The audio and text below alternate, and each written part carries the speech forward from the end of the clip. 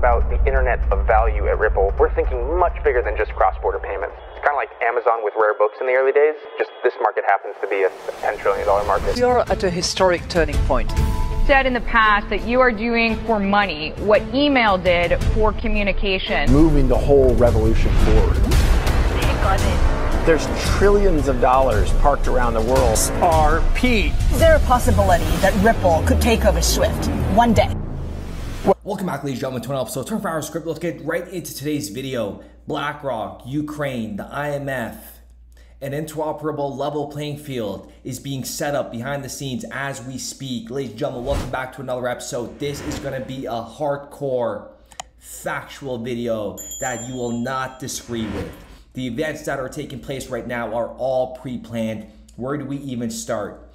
First, I want to show you a brief little clip from CNBC, and we'll get into the full video at the end, but they're confused about why BlackRock is getting into Bitcoin now, and especially when the SEC is anti-crypto. Just take a listen to how confused they look. They're pretending like this is a surprise to them.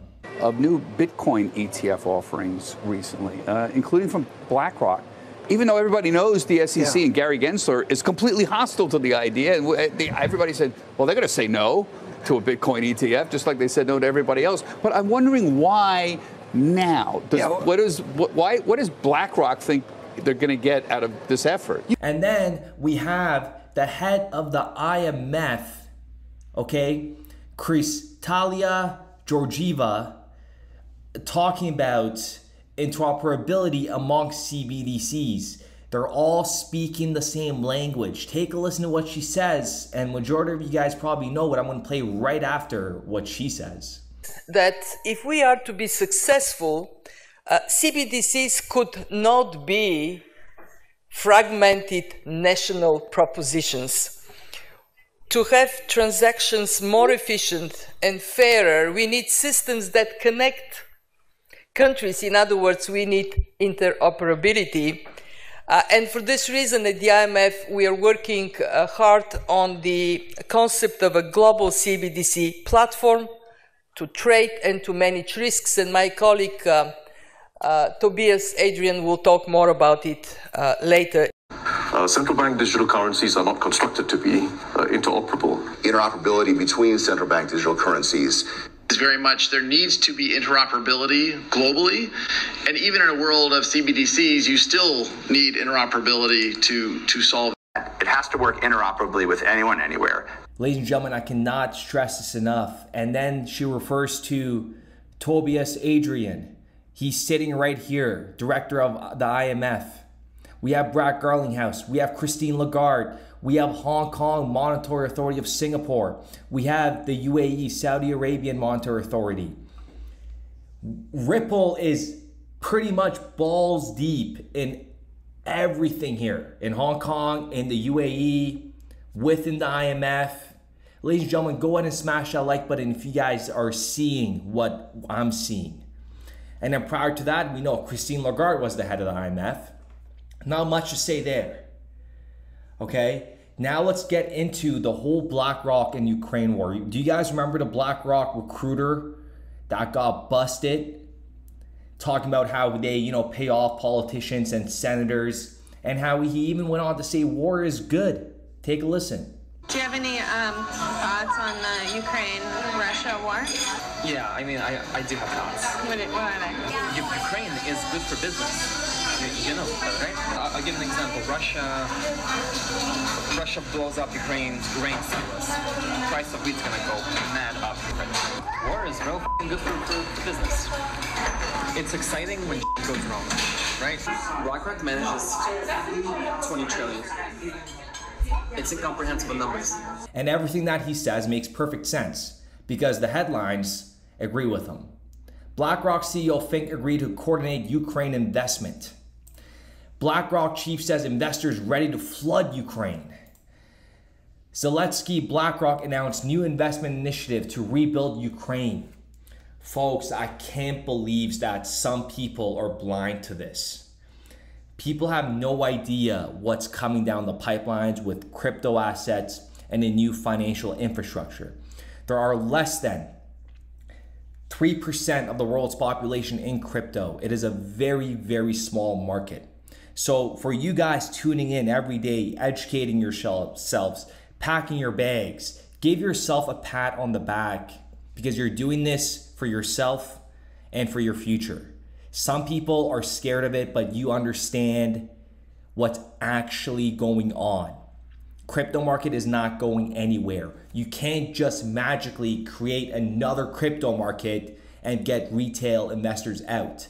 That is just not gonna happen. They're late to the game. They want people out. They're gonna cause a ruckus to do so, and then they're gonna get in, and then it's gonna be a multi-trillion-dollar asset market.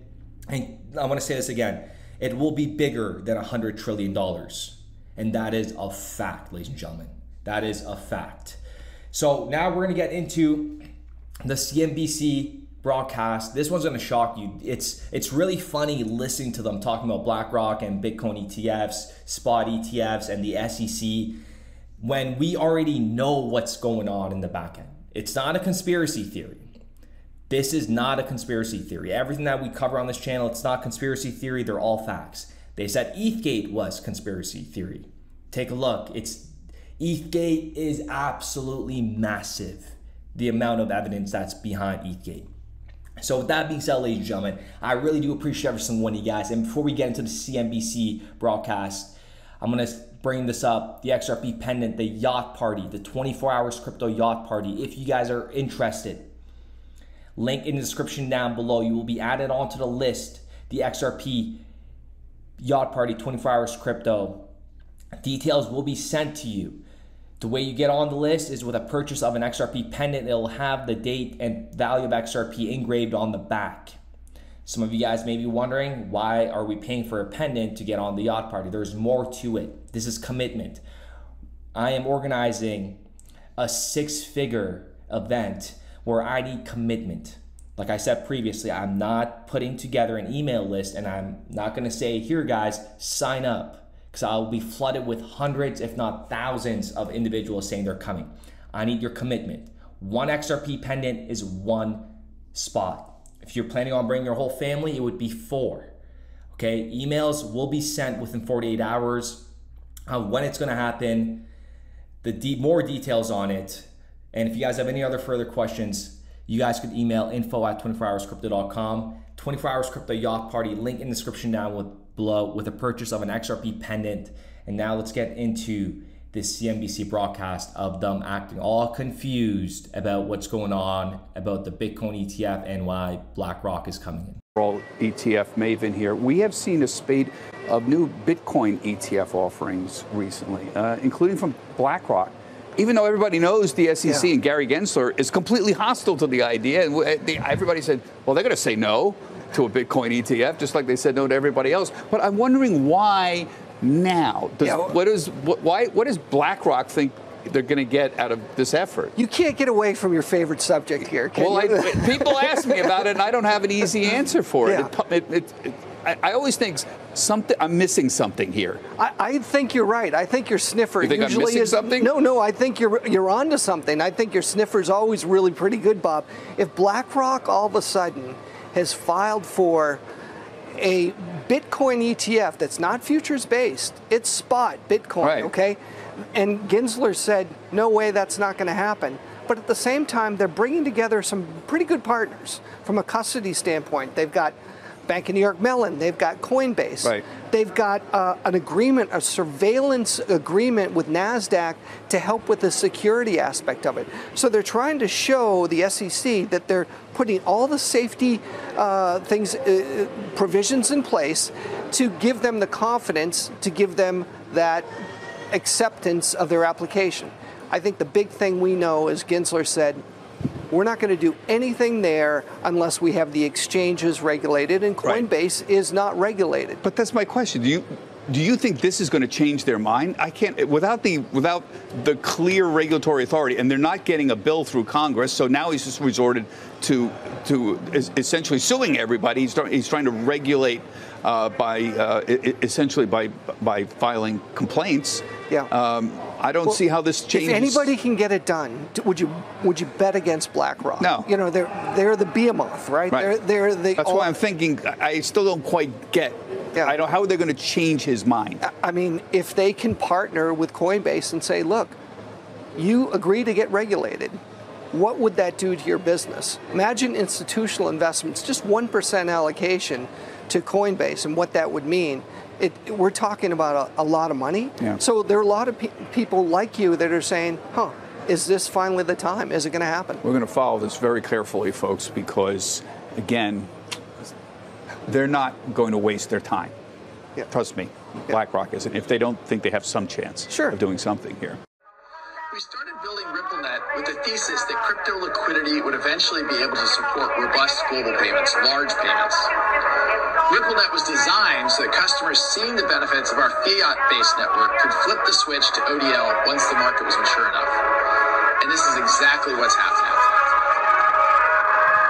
Flip the switch.